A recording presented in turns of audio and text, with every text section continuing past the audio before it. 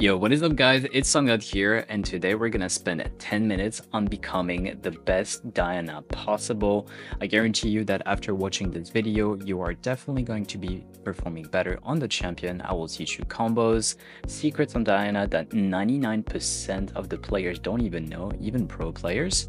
And if you're interested in getting coached by me, make sure to check my Discord server in the description down below and DM me directly to get started. Let's get right into the video, guys. Let's talk about Diana. R then Flash lets you pull more enemies. Use your R on as many champions as possible. You can use an opponent to start your combo on the backline, following with R then Flash. Sometimes, when you're using Q and then ER, you ult in place because of a weird interaction. That's because you did the combo too fast. I'll explain how you should be doing it with 100% accuracy. You can use Q, E, R. You can use Q, E, R. You can Q, E, R. Or you can do Q, E, R fast. Now let's talk about passive Moon Silverblade. If you're playing mid lane Diana, it's a good idea to auto attack a minion twice and then use your third auto attack to trade enemy champion. You could also flash to proc the passive, not very useful but good to know. Your passive icon will show a timer for when it expires. You could reset your passive when the timer ends after 1 second. You'll know when you have your empowered passive when Diana's blade shines. Your passive procs 3 times on each jungle camps. Your passive also procs on towers. The damage is significant enough to almost one-shot them with some AP. All in all, you do a lot of damage to turrets at all stages of the game. Tier 2 side turrets are worth 700 gold, so you should focus these. It's important to note that you can't proc your passive damage on inhibitor in Nexus if you're too far away from them. Get as close as possible from them to proc your passive. Now let's talk about Diana's Q, one of the most unique non-directional ability in League. No matter how you throw it, it will always be thrown from the right hand side. Hitting someone with your Q will generate a mark on them and it will provide vision. It's a hit and miss ability, but the actual range of the Q consistently doesn't match the skill indicator. You can see it here. The position of the skill indicator is actually different from the actual hit position of the Q.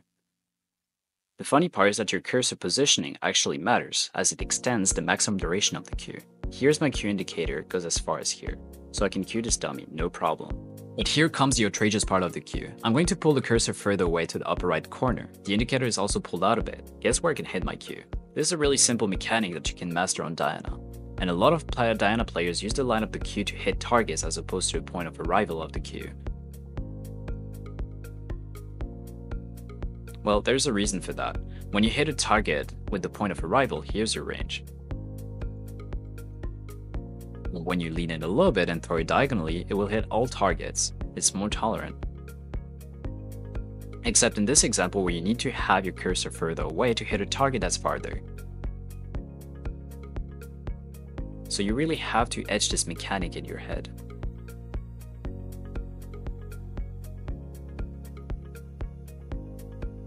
Q only provides vision of the enemy hit. If there are other people near him, you can't see them. You can flash with Q. You can also flash Q on the side to extend your Q. I'll explain why that is. Imagine that your Q extends when you pull out your cursor further away. The flash makes it so that your Q range extends. Hence why you need to flash towards the extension of this arc, and that's how you can pull out a far Q. You won't really use that in your games, but it's good to know. You can also RQ. It's useful if you want to mark your target while doing damage with your R. Now let's talk about the W ability. It's a shield with damage. It can be a game changer in a lot of scenarios, and you shouldn't be scared to fight when it's up. It's important to note that the balls explode in place where it hits the enemy. A lot of players like to use the W ability as an opener, however your W balls may explode on other targets, therefore it's incomplete damage. After pressing the W ability, the shield and balls will last up to 5 seconds. However, the new shield can be stacked with the previous one and will refresh for a duration of 5 seconds.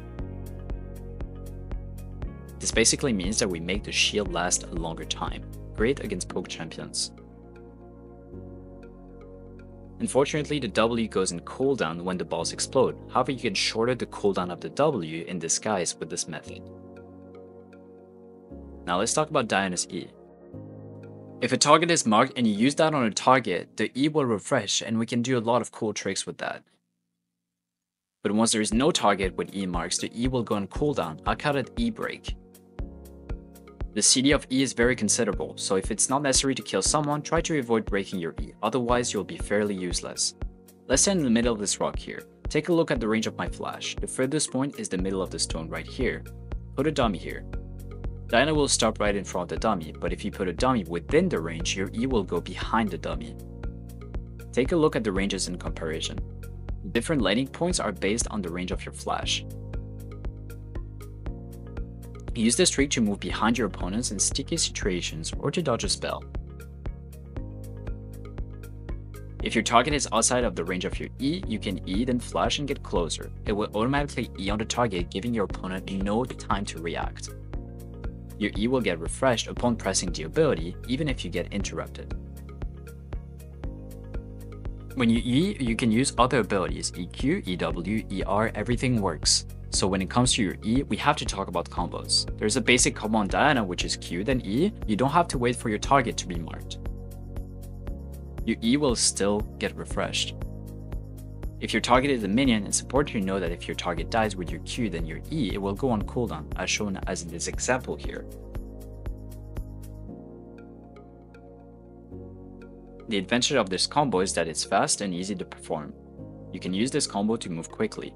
The drawback is that you can break your E if your Q goes on cooldown. But don't worry, the maximum distance of Q is farther than E if you can directly overflow with Q and E. Your Q farther than E will basically also hit if your opponent is running away from you unless he's really out of range.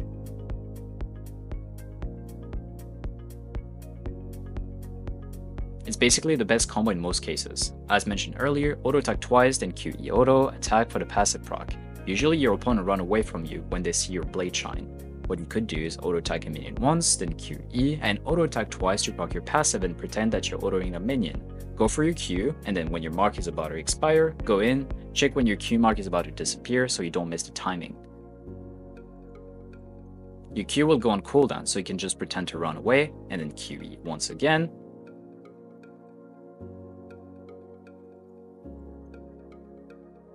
Now, you might ask me, hey Sungod, what if I miss my Q but my opponent runs away when I hit it?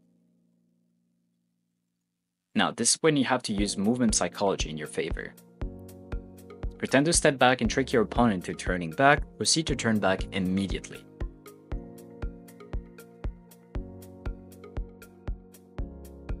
If you're playing against a human, it will take him over a few tenths of a second to react. You can use that timing to do your combo since you'll get a lot closer very quickly. In most cases, the distance is enough to kill your opponent or at least get a trade off. You can use this little trick to pull opponent closer to you whether they're ranged or melee. In melee combat, there's this little trick you can do with Diana. You can Q on your target and then immediately walk away for a free trade. Here, let me teach you another kill angle. As long as Diana still has her E up, then every other Q and E has a chance to kill your opponent afterwards. The wave is pushing into me, I Q and E and auto attack, dodge the charm, then back off. RE procs her electrocute and does 113 damage. I don't have any magic resist here. You use your W to block the damage, and while my shields are still there, same story, Q and E. My grass does 123 damage, more than electrocute. Walk away, then E, auto attack, and then R. You can also use one Q for 4 E's. The way you do this is to proc your Q on 3 targets and finally use your E on the last target without a mark. Touch 3 targets with your Q, E on the first, second, and then third, and finally use your E on the last target.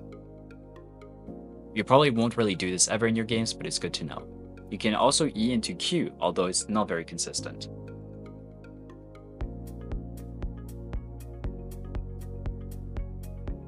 I only recommend doing this combo if you really have no other choice, like in this example. It can also catch up your opponent by surprise, looks cool. There's a pretty cool R mechanic. You can use R on someone and proc the R on other targets. Use R on one target and EQW another. If your opponent can't react, they're dead. An important thing to consider is that a lot of targets will try to flash out of your R. In this case, you can R and then QEW. And finally use E to stick onto them, and it will guarantee that you can proc the second segment of the R. Like I mentioned earlier, RQ can be used in close combat, but if your opponent is too far away, then you can flash.